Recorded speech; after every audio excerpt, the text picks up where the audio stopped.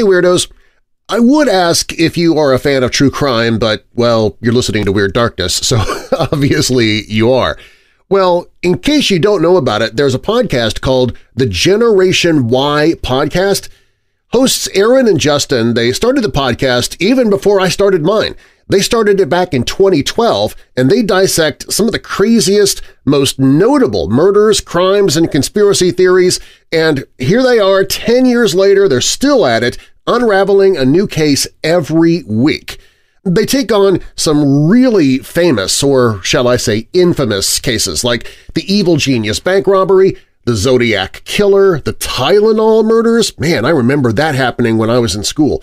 They also cover some lesser-known cases, which I really like because sometimes those big cases, you just get tired of every podcast touching on them, but they have a lot of cases that you've probably not heard of, like the case of Kimberly Rico, also known as the Valentine murder, where Kim takes her husband on a romantic weekend that includes a murder mystery play that she, of course, uses as a cover to murder her husband for insurance money. In fact, why don't I go ahead and just play you a quick clip of the Generation Why podcast, and while you're listening, you can follow the Generation Why podcast on Amazon Music or wherever you get your podcasts. Or, if you would rather, you can listen early and commercial-free by joining Wondery Plus on Apple Podcasts or the Wondery app, and I've linked to that in the show notes to make it easy for you. Here's a sample of the Generation Why podcast.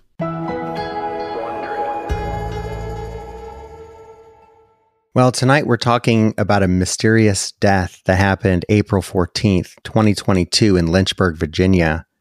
And the mysterious death was of a young man named Johnny Cashman. I say young man because he's younger than me. He was 38. This was in Lynchburg, Virginia. I've never been there, but looking at photos and talking to people, Virginia looks beautiful, and that town is, it's population of around 80,000. So I think it's a quaint town where you can still have a small town feel and know people around you. People help each other out. But like any town, there is crime and other elements that happen.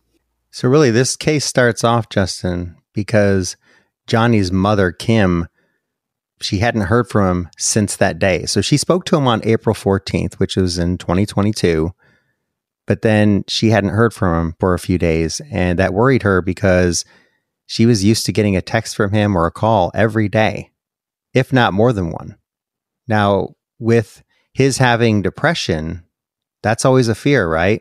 That maybe he's not wanting to talk to anyone, or we could imagine something worse happening. Yeah. And his parents and sister, they all live in Maine, which is hundreds of miles away. So they can't just jump in their car and go visit him. It's a long distance. So their only communication is via phone or text. And when they don't hear from him, it's a little bothersome. Yeah, it's 5 days later on April 19th when Kim called the Lynchburg Police Department. And she said, I talked to my son 5 days ago, but I haven't heard from him since. That is out of the ordinary. Is there any way you could check on him? And as we all know, that means if the police agree to it, that means they'll conduct a welfare check. And at 5:45 a.m., officers go to his apartment and they knock, but no one answers the door. Now, Aaron, at 5:45 or any time before 6 a.m., I don't know if anyone's answering their door. I think a lot of us are going to be asleep, so that makes sense. Right. Yeah. But credit to them, they do conduct this welfare check, and then they come back several more times knocking and trying to get contact made with Johnny Cashman. Now, at 8 a.m., they get a key to the apartment. There is some concern here that because he's not answering, that maybe something has happened where he can't answer, right? We don't know if he's unconscious or if he's not willing to answer the door or if there has been a suicide attempt. And we hope not. But they gain access to his apartment. What do they find inside? Well, according to the police, they find Johnny lying on his back on the floor. He's obviously dead. They see blood, puddles of blood, but they determine that there isn't any foul play. The officers do speak with Johnny's family, and they say it looked like this was an apparent medical condition that preceded his death. In other words, they don't think anyone attacked him or murdered him. His family's obviously concerned. His father is asking, was there any signs of violence? Was it a suicide or anything like that? And this is John Cashman. Yeah. And law enforcement's saying, no. It looks very natural. And they go on to ask if they think he suffered. And the police will say, no, it looks like this was pretty instantaneous, which I don't know how they would know that, but they're saying that he probably didn't suffer and this was all natural. So Johnny's body is obviously removed from the home, and the family's asking about an autopsy, if an autopsy is going to be done. And what do the police and law enforcement say to that? Well, their response is, no, the case is closed, meaning they don't think one is necessary. And that is a thing, Aaron. I had to go look that up because I just assumed that autopsies were always done. But it's not generally necessary, as the internet says, if the cause of death is known, meaning if somebody's old and has a heart attack, or somebody, obviously has cancer or something to that effect, they say, well, there's no need for an autopsy. We can just take the body and go ahead and cremate or whatever you want to do.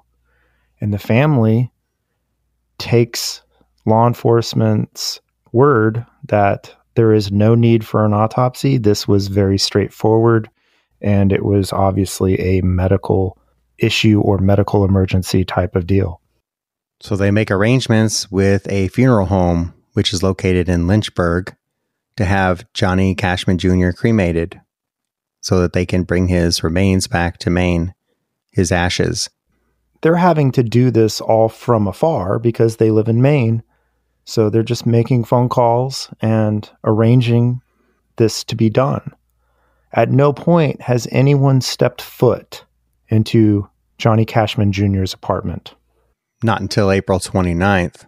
That's when Johnny's ex-girlfriend and her mother go to the apartment to get a few things. Now, we don't know her name.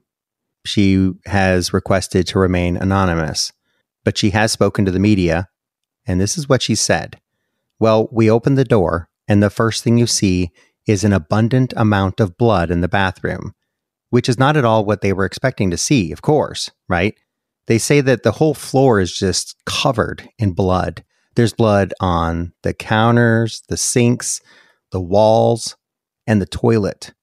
And there's even, in other parts of the apartment, there's blood on door frames, floors, walls, windowsill, and even on a chair.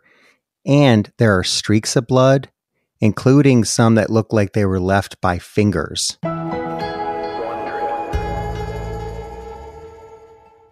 There you go. Just a small sample of the Generation Why podcast. And if you like what you just heard and you want to hear the rest of that episode or any of their other episodes, all you got to do is follow the Generation Why podcast on Amazon Music or wherever you listen to podcasts. And again, you can listen to it early, so get the episodes before anybody else does, and you can listen ad-free by joining Wondery Plus on Apple Podcasts or the Wondery app, and I've placed that link in the show notes for you.